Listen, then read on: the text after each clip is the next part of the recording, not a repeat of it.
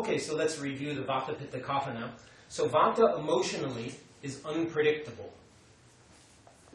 Pitta, we're going to go into in a second.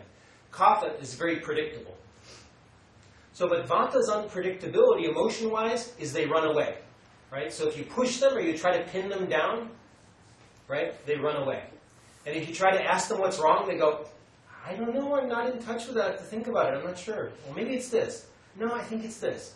I don't know, maybe it's this. I don't know, I'm not sure. I don't know. I'm not in touch with that. It's hard to say. Well, I could say this, but I might change my mind. I don't know. So Pitta, their emotions are also unpredictable. So we said Kapha emotion, very predictable and mild. Vata emotion, unpredictable, and if you try to pin them down, they run away. If you try to ask them what it is, they go, I don't know. I have to think about it. I'm not sure. But Pitta emotions, they're very unpredictable as well, but they're very intense. So they're super focused. They're related to anger. So Pitta emotions are sharp and intense. They're also unpredictable, meaning out of nowhere, suddenly the guy or the woman seems to get very angry. So getting angry all of a sudden. So we could say Pitta emotions are more acute. Acute. Acute means what? They come out of nowhere. They're sharp. An acute illness is an illness that was unpredictable and it came out of nowhere. But what does acute mean? It means means not, and cute means cute. It means not very cute. So Pitta emotions, when you're angry, we can't say you're cute, right? So someone who's very handsome or pretty and they're cute, but when they're angry, they're not cute. They're acute, right? So Pitta emotions are that way. They're not cute. Kapha emotions are very cute. Oh, isn't that sort of cute, right? So Kapha is so mild and happy-go-lucky that their emotions are rather cute, comparatively. Okay. So Vata is unpredictable and it runs away. Pitta is unpredictable, but it fights. It attacks. And then Kapha is predictable, and it neither runs away nor does it attack. What it does is this. It does a certain mudra. You know mudras? Mudras are gestures, right? So the Kapha mudra is this mudra. When they're having emotional upset, they just go like this. So they do the chin mudra. They drop their chin down. That's called the chin mudra. And they do pranayama, you know, the alternate nostril breathing.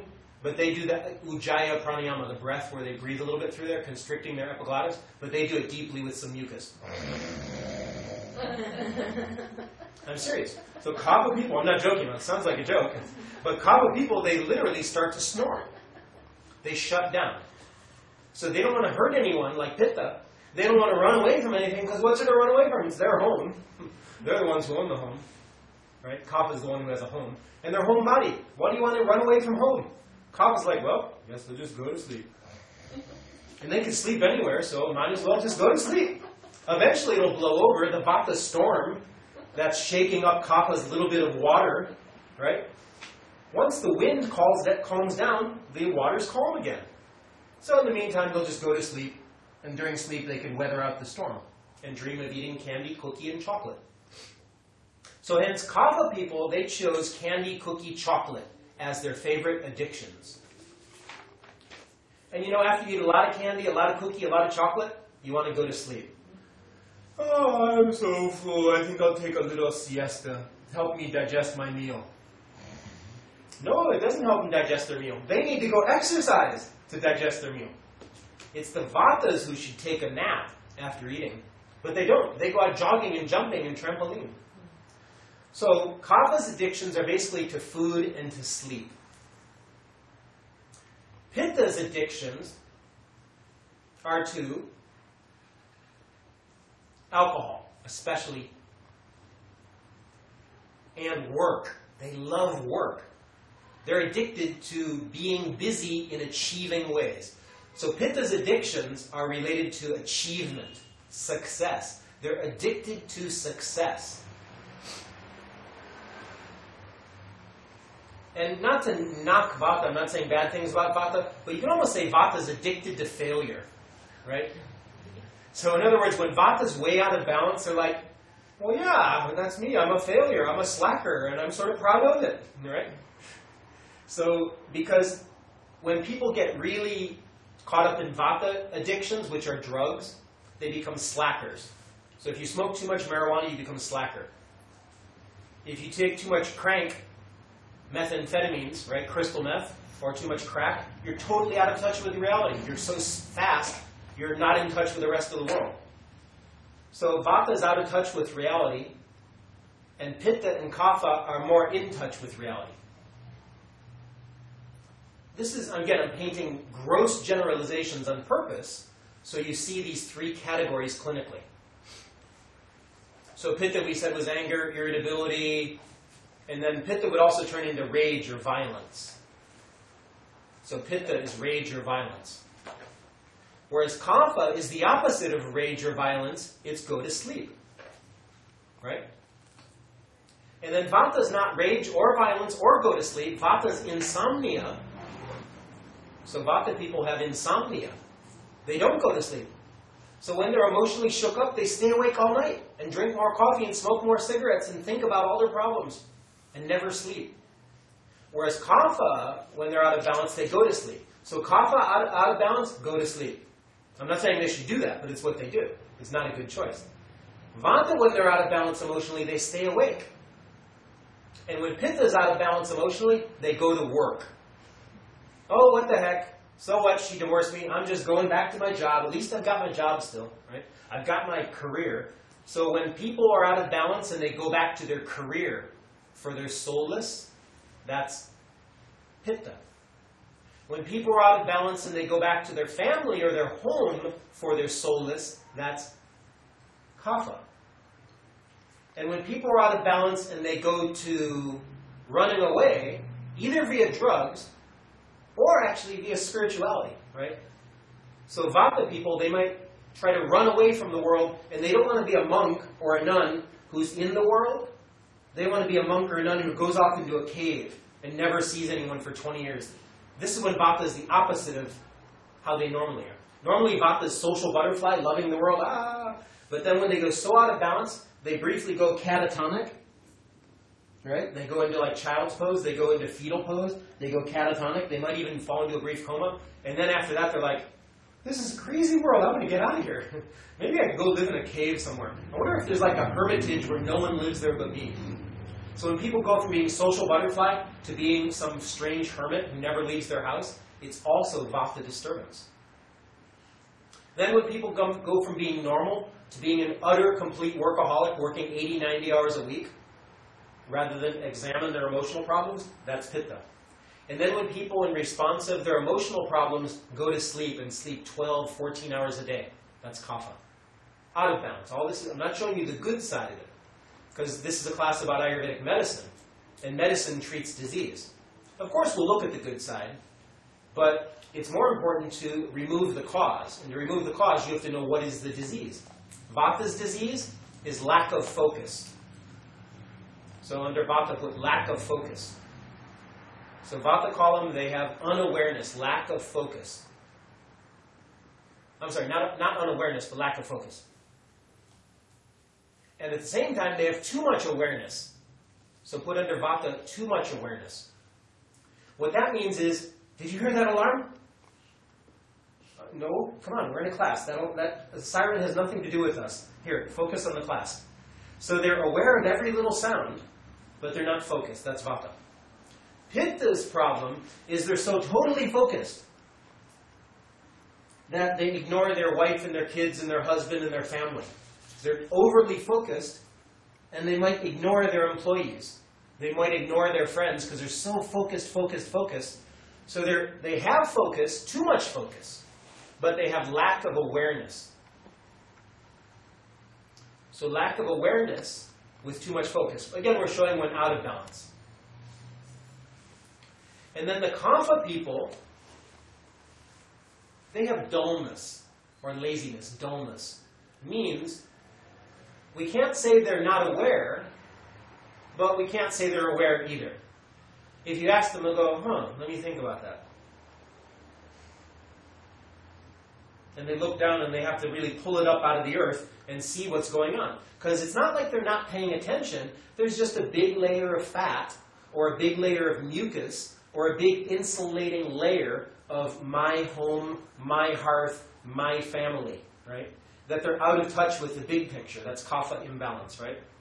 And hence you can't say they're really not paying attention, but they're also not paying attention, and they're not paying attention, but we can't say that they're being dull. But when they're way out of balance, they actually are dull. Okay?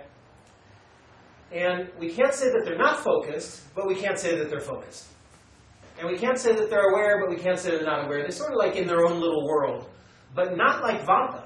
Vata's in their own little world, but they're like not there. They're like daydreaming, not paying attention. Whereas kapha's actually, they're like good meditators who don't know they're meditating. They just think it's sleep with their eyes open, but they're not dreaming. They're just sitting there. And they're in a fog. It's why we say brain fog. So make a note in kapha, fog. It means you're in a fog and you're sitting there going,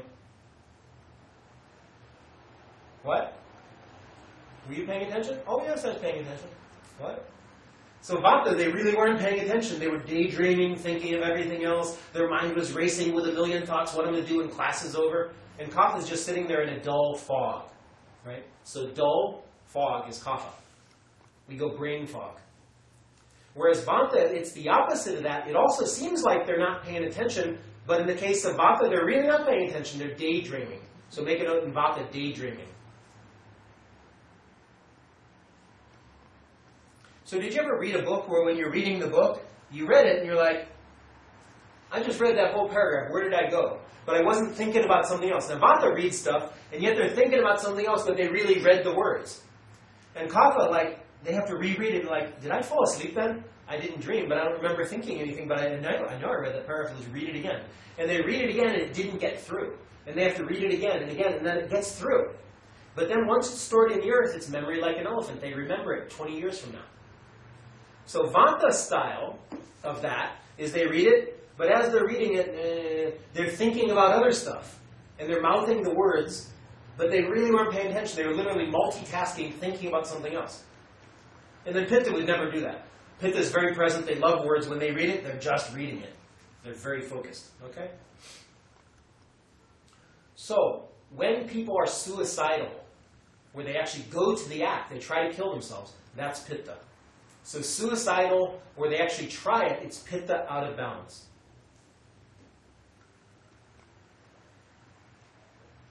Where people are suicidal, but they don't go to the act, they just talk about it and they go, I'm so depressed, I wish you would just kill me. Could you please kill me?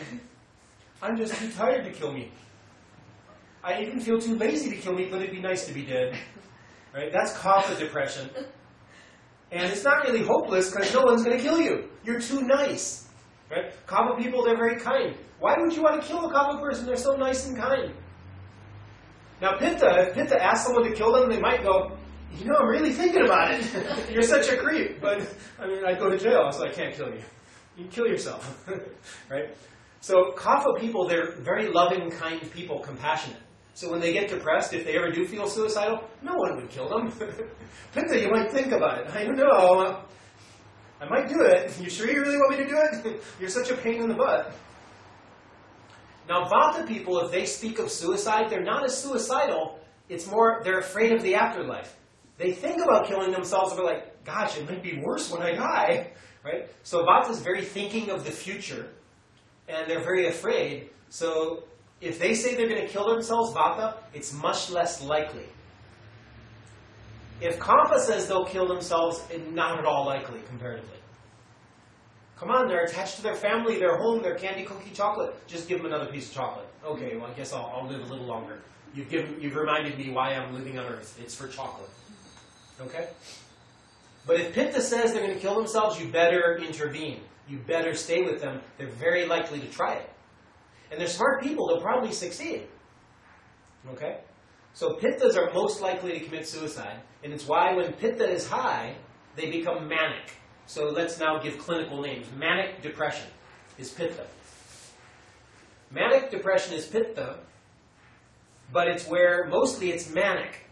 And it's why we have the word, boy, that guy, he's crazy. He's a maniac. Maniac is pitta. And then when someone becomes an evil maniac, we modify the pronunciation of maniac, and what do we say? My gosh, that guy is maniacal. You've heard the word maniacal. So if someone is maniacal, we use that word to describe like an evil genius maniac. That's pitta. Whereas if you're just an ordinary run-of-the-mill maniac, that's just basic pitta out of balance. But when you become evil genius pitta, we call you maniacal. Okay? Now, so there's bipolar. Bipolar is complex disease. It's vata-pitta-kapha disturbed. But bi means what? It's not called tripolar, it's called bipolar. There's two poles. What are the poles? Pitta is manic side, and depression is kapha side. So the manic side of bipolar is pitta. The depressive side is kapha. And what is the number one factor in kapha besides fat? It's mucus. So in Chinese medicine, and in Tibetan medicine, and in Indian medicine, Ayurveda, they speak of bipolar where the person is mostly depressed as a condition of too much mucus. There's mucus in the lungs and the heart. And I was that way. I was bipolar. I was manic depressive, but I refused to take Paxil, Zoloft, right? And all these different pharmaceuticals. So what I did is I learned Ayurveda, thank goodness, just in time in the Dharma, and it helped me hugely. It let me transcend that disease. But I could still recreate the causes for that disease by eating cheese every day. I moved to France so I could eat cheese every day. That was the third reason. Really, I wanted to see the world, and I already spoke a little French. And the other reason is I liked good cooking. But cheese was the subcategory of good cooking, which is really a whole third reason by itself. It's called, the French have 350 kinds of cheeses. I was in cheese heaven. Right? Not just American cheese and Swiss cheese. Right? And Velveeta. I had everything to choose from. So when they bring out the chariot de fromage, it's a whole cheese cart. Right? And there's like 2 layers. And there's 40 cheeses in different plates. And they go, which will you like, monsieur? Quel fromage voulez-vous? And I go, un petit peu de chaque. A little bit of each. Oh, yeah, 40, just 40. Just 5, monsieur. Okay, this one, and this one, and this one, oh, this one. And I always choose the rich, slippery, slimy, stinky, gooey ones, right?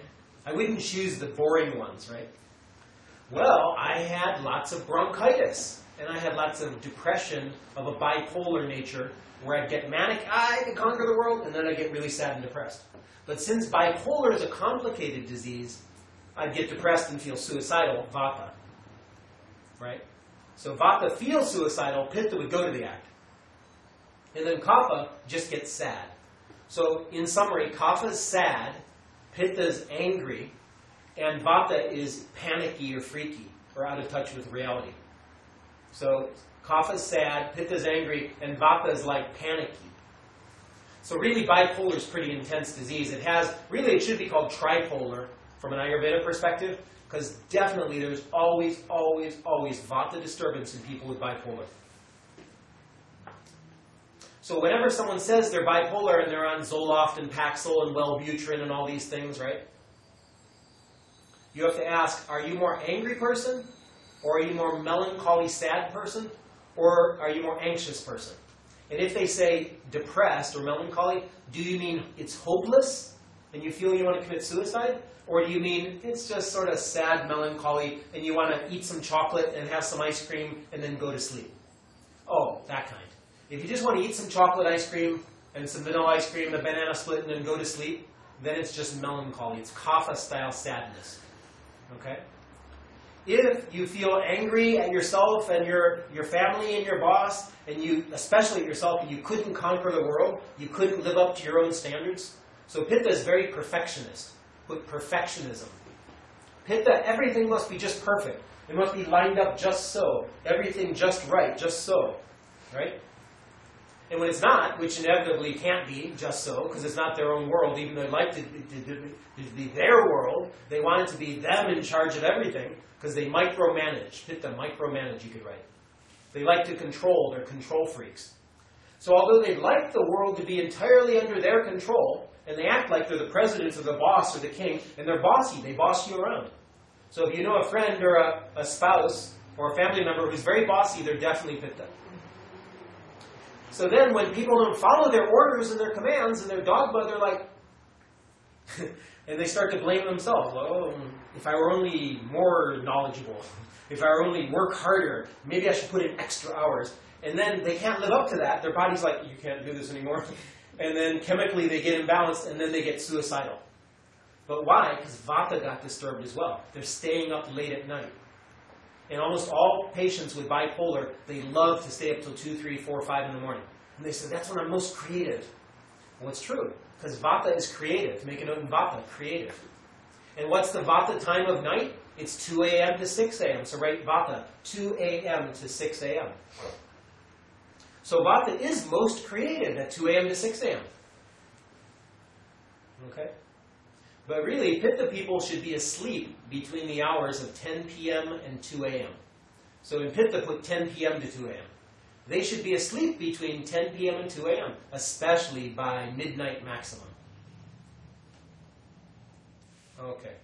So let's look at the organs that are related to vata-pitta-kapha, emotional mental diseases. So pitta is organ that goes out of balance, that causes manic and anger and jealousy, is the liver. They get too much liver fire. And the French know this. They drink alcohol, and they eat lots of foie gras de doigt and confit de canard, and this rich goose and duck liver pate and a fair amount of pork. And they have a certain amount of cream sauces. And although, yes, they eat a lot of vegetables, they do have a rich diet, but they counteract it with not eating so much. But to eat that rich diet, you have to drink wine. I tried to be a teetotaler in France for a few months. It didn't work if I eat what they're eating. Right? So basically, the French have an expression, oh là là, j'ai une crise de foie. Oh là là, I have a crisis of my liver. And that's a common expression, j'ai une crise de foie. And that means I'm freaking out, I'm angry so much, and my liver now hurts me. That's because of too much alcohol. So remember, pitta's #1 addiction is alcohol, and they have a crisis of the liver. And if you look at French movies, they love to argue. It's like argue, argue, argue, kiss and make up, right? That's the heat of aversion. I hate you. And then the heat of craving. I love you. No, I hate you, right? So they kiss and make up all the time. They fight. So fighting is pitta. Make a note, fighting in pitta. So pitta loves to fight. They never back down from a good fight. They say, hey, I like a good fight. It shows that I love you. So I had a French girlfriend, and she said, it shows I love you because I'm jealous about you. And I'm like, no, that jealousy is not love. And she said, yes, in French culture, jealousy shows I very much love you. I'm like, okay. I don't believe that, but if you say so. So jealousy is pitta. So jealousy is related to too much sour in your diet.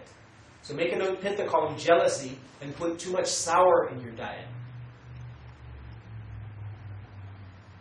Whereas the liver, it's too much spicy in your diet and oily.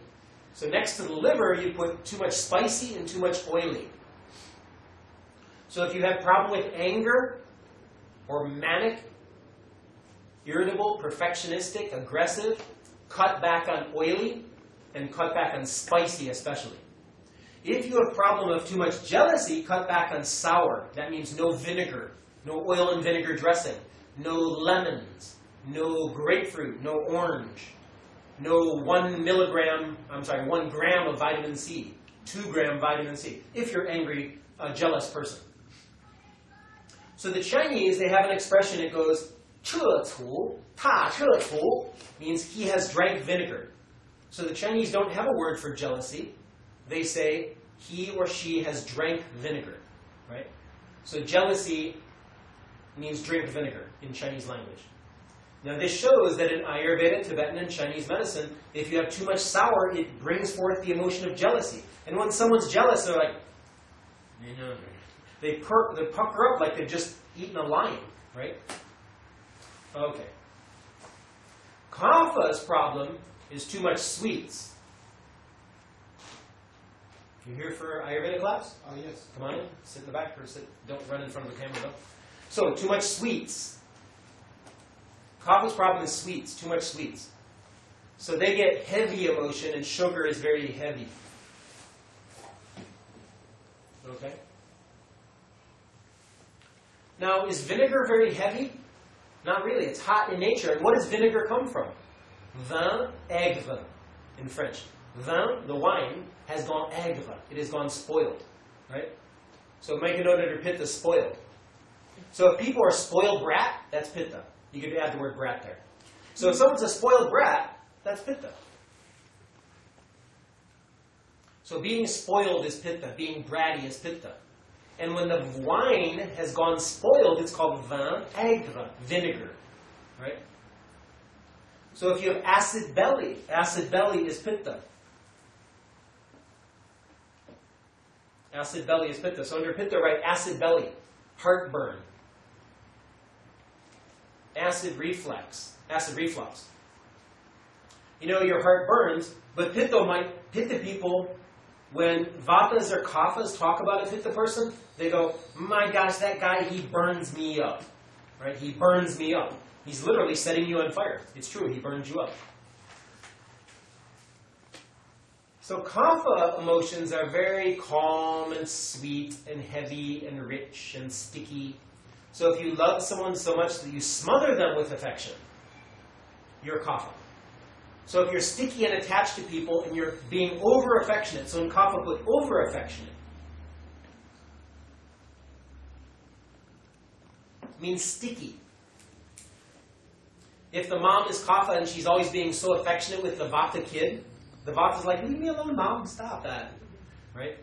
So vata is less affectionate.